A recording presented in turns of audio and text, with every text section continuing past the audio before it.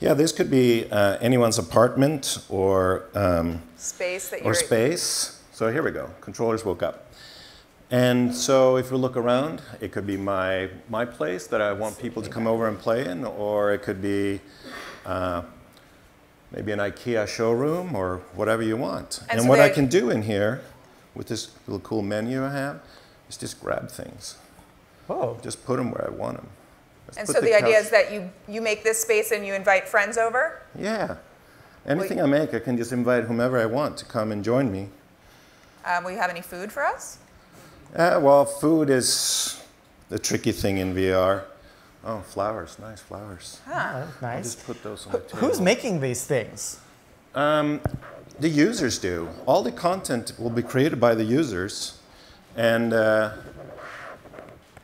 then they can sell them to each other. So I purchased some of this stuff from some user that made. So here I have a little setup.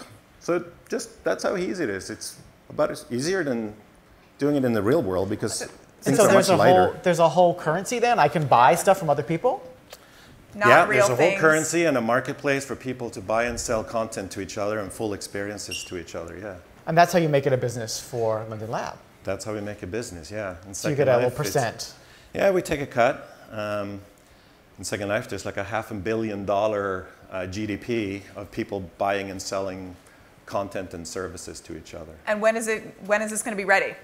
So Sansar is now in a creator preview. We've invited a few hundred users, and we're going to keep adding users, and we're going to sort of roll out appropriately in Q1 to make sure everybody can get access and create their stuff and start sharing it with each other.